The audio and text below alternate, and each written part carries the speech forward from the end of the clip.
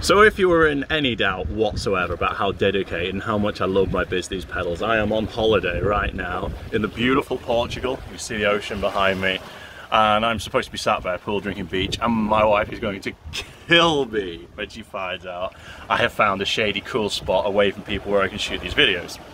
So this is the first lecture, and in this one I'm going to talk about the pre-EQ on the Grand Classic. So this is the control I have named AMP that goes from 6L6 through EL34 through EL84, and the thing that's really interesting is you've got to understand a bit about harmonics. So when your string vibrates, it creates a fundamental, and that fundamental is the length of the string, and it's the exact length of the string, it can't get any longer, and that's your root note, that's your key. When we say A 440 Hertz, we mean the A string is vibrating 440 times a second, but that every tone is made up of harmonics.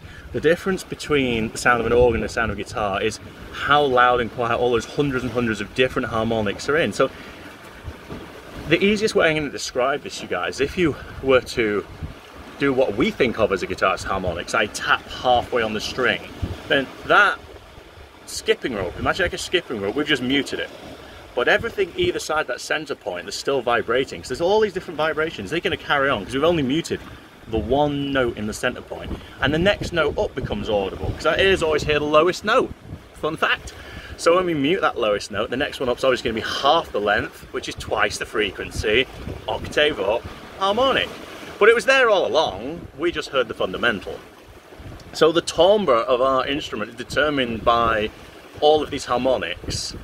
The fundamental is determined by the lowest one. So how does this fit with EQ? Well, with a normal EQ, what we're doing is we're just changing all those harmonics up and down. So we might change all the high frequency harmonics up and down, or all the low frequency harmonics up and down. That's your treble and your bass. But what if we could change selected harmonics? What if we could make all the even order? And by that I mean, imagine 100 Hertz is your root. So the even orders would be 200, 400, 600, 800, and the odd would be 100, 300, 500, 7. Simple as that, even and odd multiples, because harmonics are multiples. Imagine if we could turn up like 3, 5, and 7 a bit, but not for 6 and 8. Now an EQ can't do that, it's too wide ranging. If somehow we could do that, we'd be changing the timbre and the tone of our amplifier in a structured sense. And that's the difference, it's one of the key differences, one of them, between like an EL34 amp and a 6L6, is to do with, when you get that clipping, it brings out the harmonics. So clipping causes more harmonics to generate, more harmonics to appear. So if we add EQ before the clipping, imagine what we're doing here. Take a clean signal and make the bass part louder. That's going to make the bass part clip sooner.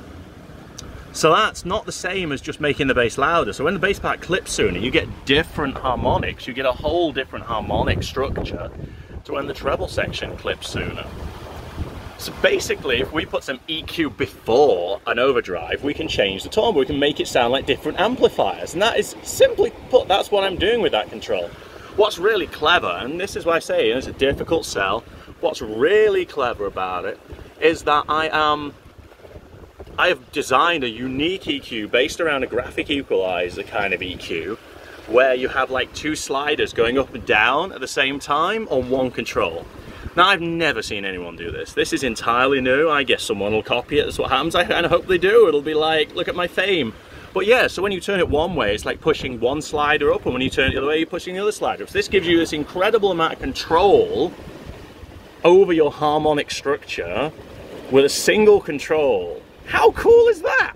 You know, that's lecture number 1, harmonics and putting EQ before. And you know, if you want to experiment this before you buy the Grand Classic, get yourself a graphic EQ pedal and whack it before your favorite distortion. Now, because it's not like regular EQ, you have to really ramp those sliders up and down, ramp them all the way. You need a lot of gain because you're changing clipping, not tone. And if you want to really keep a balanced sound, put another graphic after and do the opposite. So you've got the same tone in and out, it'll sound the same, but you're just going to change the structure of what gets clipped first. And if you clip the bass sooner, it's going to sound 6L6y, and it's going to sound very dirty. And if you clip the mids up, it's going to sound much more martially, EL34. You clip the high end, it's going to sound brighter in EL84. And it's as simple as that, you know? So yeah, get to that, enjoy that. That was lecture number 1 on harmonics and pre-EQ from the beach.